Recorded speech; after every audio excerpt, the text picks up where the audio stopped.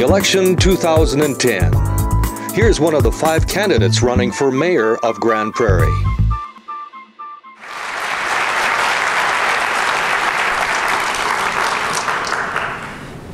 Thank you, Janice, and good afternoon, everyone. Thank you to the Chamber for hosting this forum, and to all of you here in the crowd. Your attendance shows that you're interested in building a better future for our community.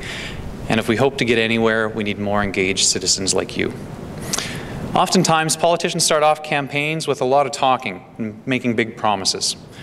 I started off this campaign by doing something different, something I felt was very important. I spent the summer listening to residents. I heard what their hopes and dreams are for their families, what they liked and oftentimes what they disliked about our community. We held events in neighborhoods, sought input online, and allowed people to share their vision for the future of our city. I heard people describe a city that should be affordable, friendly, active, and clean. They want their local government to be responsive, flexible, innovative, and efficient.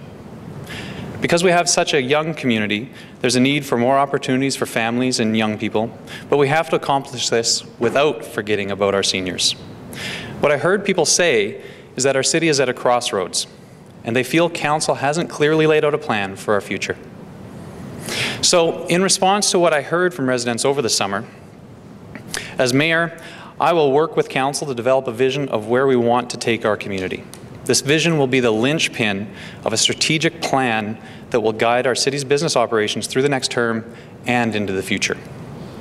To address affordability, I'll ensure that taxes grow by no more than the required to keep pace with population growth and inflation over the 2012 to 2014 budget cycle. And I will work to see new industrial commercial development started to increase the city's revenues. I will also